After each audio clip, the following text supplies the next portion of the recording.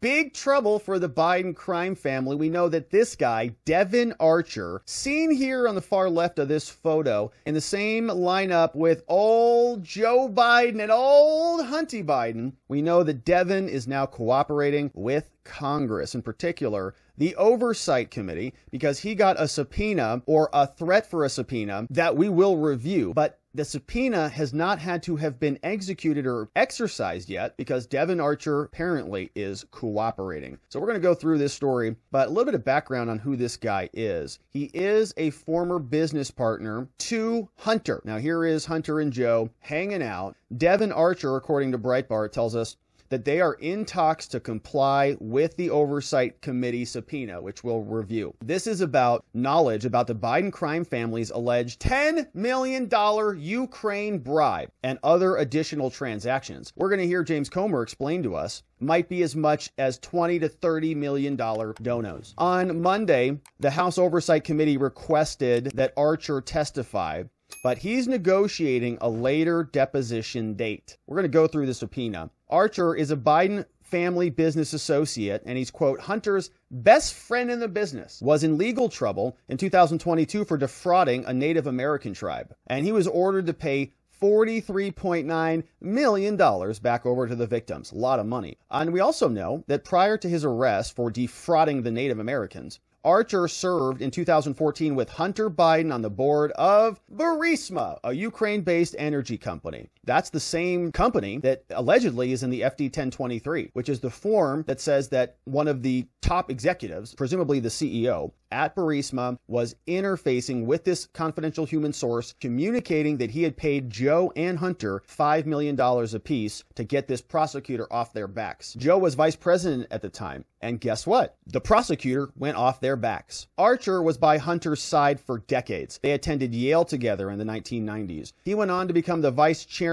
for finance for John Kerry's presidential campaign that failed. He connected with college classmate Chris Hines, which was Kerry's stepson, and another Biden family business partner. Archer was an intricate member of the Biden family business, and he's going to be working with Congress now. Some of his largest deals involved Bohai Harvest, an entity controlled by Chinese interests. Breitbart said that in 2013, Hunter Biden helped start a Chinese private equity fund called Bohai Harvest. The American partners held their interest through a company called Rosemont Seneca Thornton. Senate investigations revealed that a Russian billionaire, Yelena Baturina, transferred $3.5 million to this organization, raising concerns about Hunter's relationship. And we know how bad this story is. Where there's a ton of smoke, there is traditionally fire, and Congress is on it. James Comer says that they've got evidence that there was $20 to $30 million of transactions that got paid over to the Bidens. If this is all true about a sitting president when he was vice president, influence peddling, accepting money from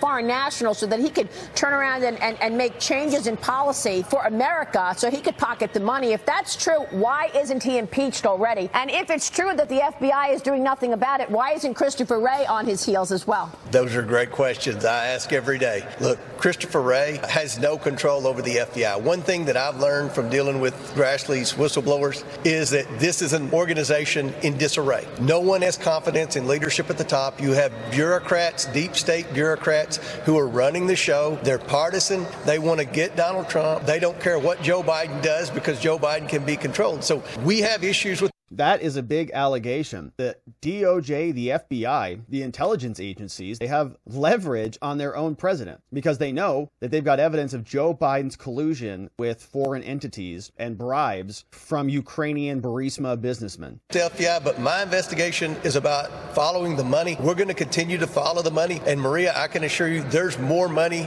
that we're going to be able to identify that was transferred between foreign nationals in other countries and the Biden family. This is going to be hard for Joe Biden to explain, and it's not going to go away. This is going to be an issue, and I think eventually the mainstream media will turn on Joe Biden and start asking the real questions. What did your family do to receive all this money? Wow. What number are you up to now? How much have you identified of the money he's taken in? We have more bank records coming in, but we're going to exceed $10 million this week, and I think we'll get up between $20 and $30 million. Okay. Thank you. $20 and $30 million donos over from some very gracious Ukrainian foreign business people, all going over to the Bidens. Just gifts. It was 10 million, now 20 to 30. Big numbers out there. But this is what Congress sent over to Devon Archer, and this is what prompted his cooperation. This came from the Oversight and Accountability Committee. James Comer, out of Kentucky, chairman. He sent this over to Mr. Schwartz, who is the lawyer for Devon Archer. He says, hey, Matthew Schwartz, attached is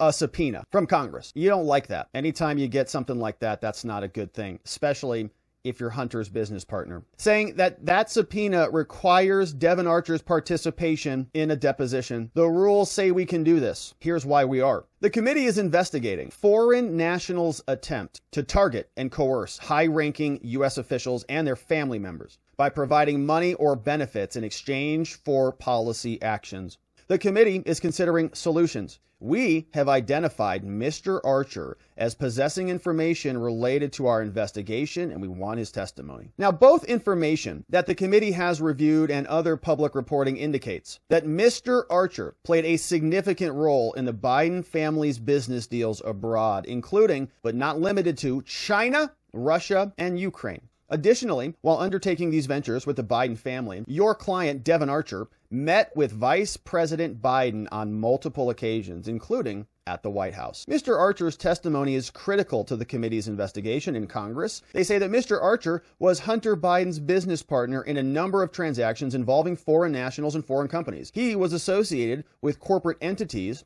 that the committee has identified and the Biden family's role in each one of them. Furthermore, Devon, has significant information regarding the purpose of these companies and the relevant documents that we need. And so as part of this investigation, we want to craft solutions directed at fixing problems in the vice presidency. They say we've been investigating the national security implications of vice presidents, and we want to change disclosure laws. We also intend to craft legislation that would deliver more transparency to the American people. They say they want it to deter foreign interests and protect people in the presidency. And so as chairman, Comer says, I urge you to cooperate speedily and in good faith with the committee's subpoena. Please let me know if you have any questions. Sincerely, your friend, James Comer.